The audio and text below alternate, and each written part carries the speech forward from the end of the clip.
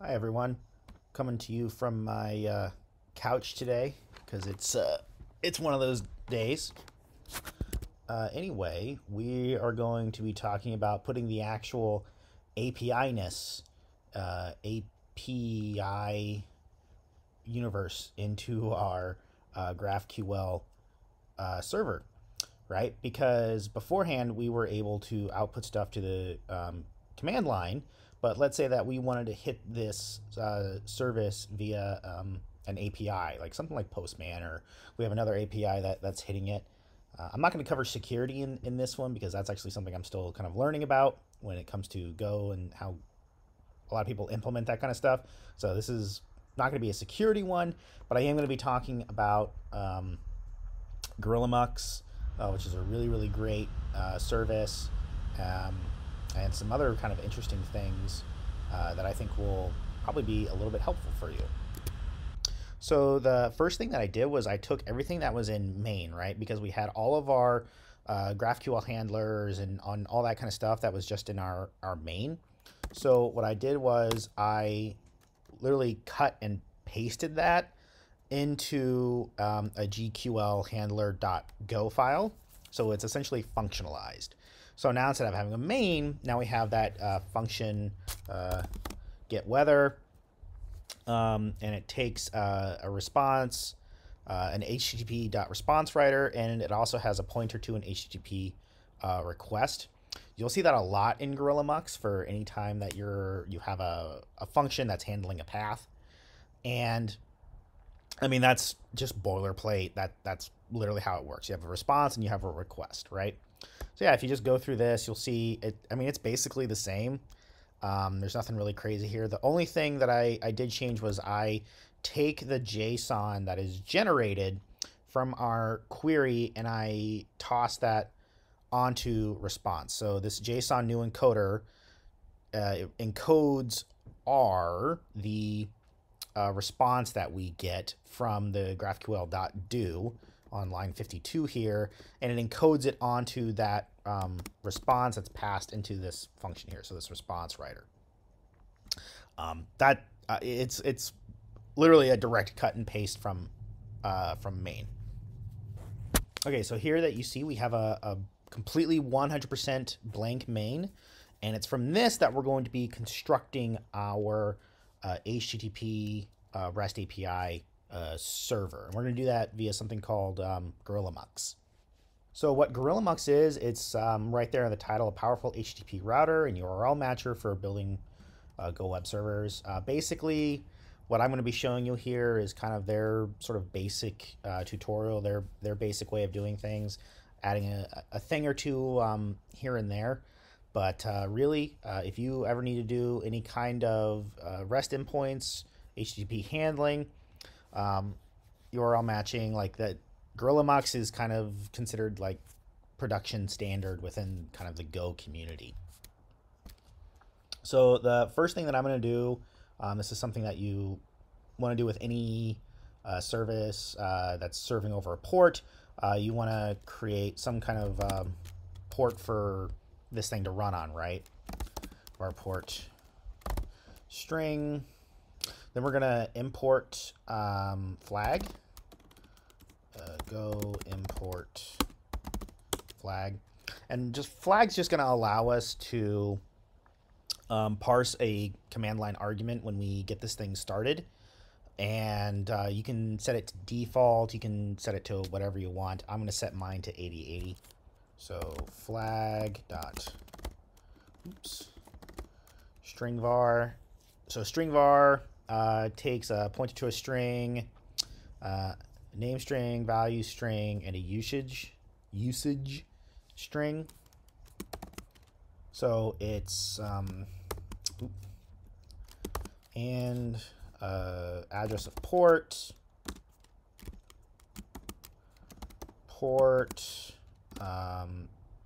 which is the name. We're going to give it a default value of 8080.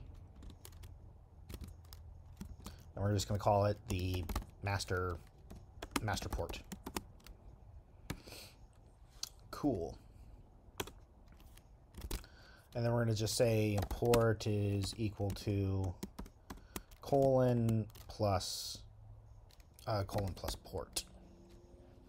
And that's going to give us, colon plus whatever we pass along. Typically, it's just going to be 8080. That's pretty much a standard port for running like test services on your machine. Okay, why is it complaining? Oh, flag.string var. My bad. That's what we want. Cool. So, okay, now that we've done that, we're gonna want to import GorillaMUX. Now we're gonna start doing some routing. So we're gonna say go import github.com/gorilla/mux. So we're gonna say router is equal to mux.router. Cool. I'll say mux.newRouter. Duh. Cool. And then router dot handle func. So then we're going to give it a path. So here we're just going to say /weather. Then we're going to give it a function to handle, right? Which, if we look at GQL Handler, the name of the function is getWeather, right? So in here we're going to say getWeather, weather, and we're also going to give it a method. So what is that method? Well, it's when you do an HTTP request, right? On a REST API, you have a get, push, or post, or whatever. We're just going to say get.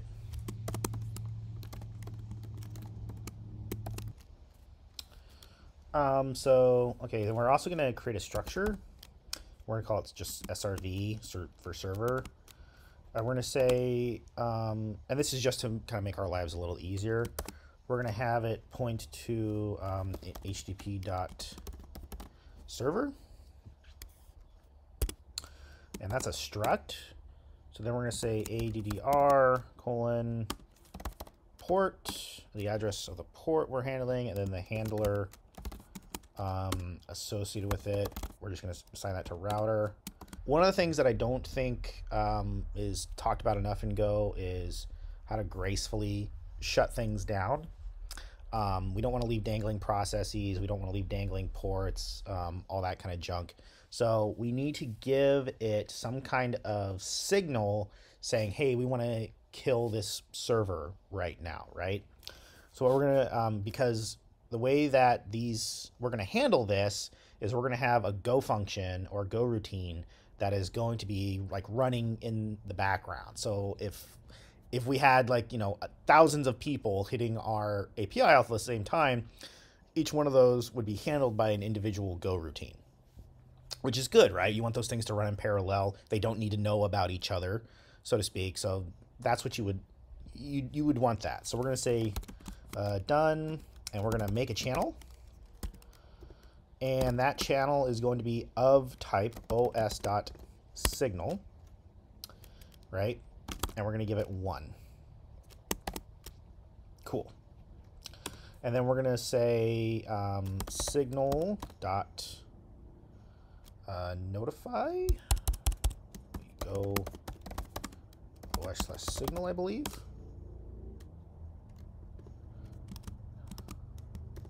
Yep, signal notify. And we're going to say done on that one, and what it's going to be listening for is OS interrupt. We're going to also say it's going to take a syscall SIGINT,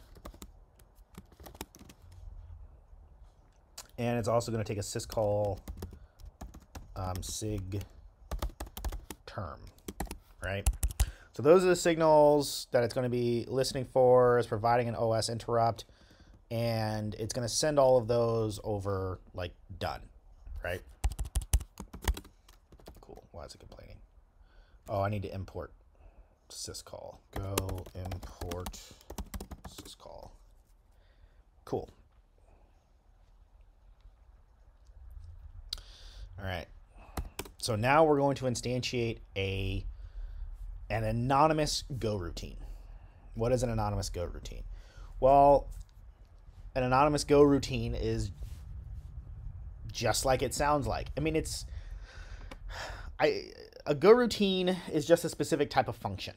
Go allows you to do anonymous functions just like any other language, right? But it also, you can add the Go keyword in front of it to make them all run concurrently. So it's just go func. Go func. Right? And then we're going to say, within this go function, we're going to assign error if error is equal to srv.listen and serve, right? This is a declaration. So Go allows you to do in a conditional a declaration in addition to checking that declaration. So here we're saying listen and serve, assign it to error. If error is equal to not nil, if error doesn't equal nil, and error doesn't equal HTTP dot error server closed. Yeah. Cool. And then we're going to say log dot, we got to import, go import log dot fatal f. Say listen mod s new line error.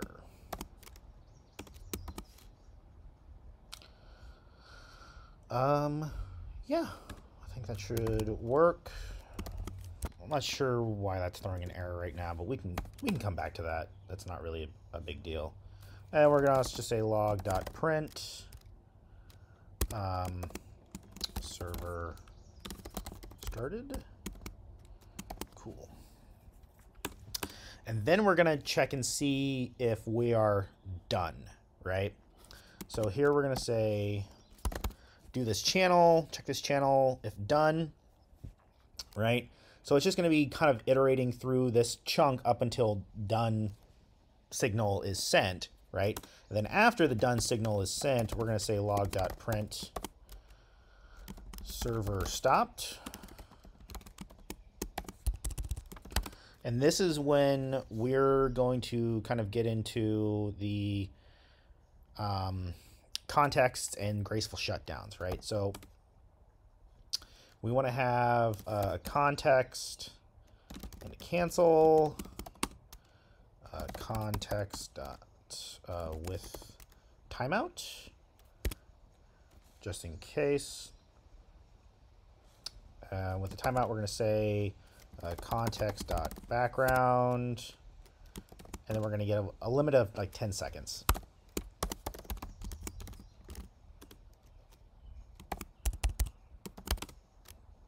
Cool. Okay.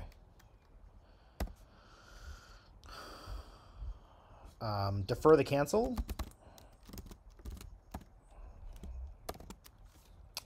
Always defer, because otherwise, Go routines, the function calling the Go routine can execute and close before the Go routine itself is executed. So always use that defer. Here's where we're getting into the making sure that we're shutting down gracefully. So if error srv.shutdown, and we're going to provide that context. Error doesn't equal nil. Log.fatal f. And we're going to say server shutdown failed for some reason. Mod plus v, because we want it to be very expressive. New line. error. Cool. And if all that happened, that's all good. Then we're going to say log.printf, and it's just, you know, server log.println, excuse me, server shut down gracefully.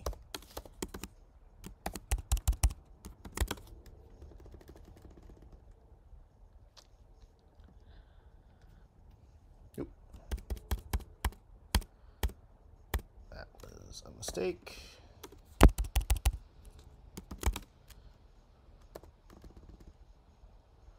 Ooh, we got to import time. Go import time.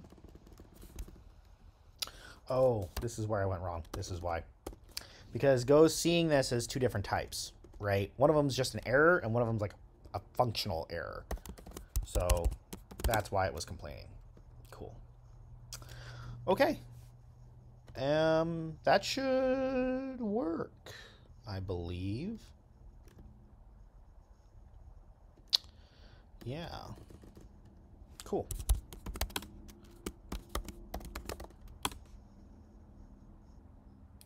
Server has started. Let's bring up Postman.